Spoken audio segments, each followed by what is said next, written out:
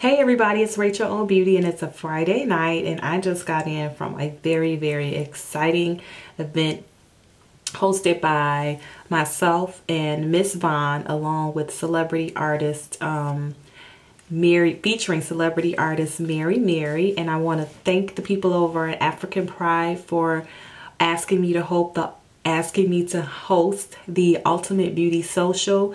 If you want to see the details on that event, I invite you to go to my blog at rachelobbeauty.com where you'll get a full post on what we were celebrating, African Pride, and all the good stuff behind the scenes at the Mary event tonight. Today's video is all about Ambi skincare and how to properly wash your face. I thought to myself how appropriate to do this video tonight because I'm just coming in, I got a lot of makeup on, and so I want to show you guys what my nightly routine is. Take a little cotton ball and I use an eye makeup remover. This one is by Ambi. And I just start to remove the eyeliner and mascara.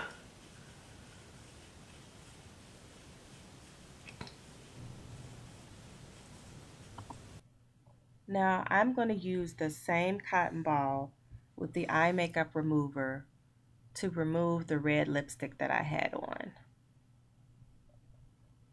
This is everything that Ambi sent me. The first item is the Gentle Essential Cleanser. This one is great for combination skin. The second item is the exfoliating wash with salicylic acid, which is more for someone that has acne or breakouts. I'm showing you that I don't use it every day. I use it where I have breakouts, which would be around my chin and my forehead. I'm using the Gentle Cleanser because I have combination skin. I love this cleanser because it's wonderful for when I'm wearing makeup and even when I'm not wearing makeup. It really gets rid of any of the impurities on my skin. And you want to make sure that when you're cleansing your skin, you're removing your makeup in an upward circular motion. Try not to rub or tug your skin too roughly. But I'm showing you a little movement that I do as an esthetician is called effleurage. So upward circular motions to remove your makeup. You also want to make sure, ladies, that whatever you do to your face, you go down to your neck and remove the cleanser, remove any dirt or pollutants on your neck area. My tip is to always remove your makeup with a white washcloth. Sometimes if you use washcloths that are colored, they have dyes in them. And for some people, that can break out your skin. So always try to use a white washcloth. Now I'm going in with the exfoliating wash and just giving my lips a little special treatment. This cleanser has microbeads in it, so it will help to polish your skin and make it very smooth.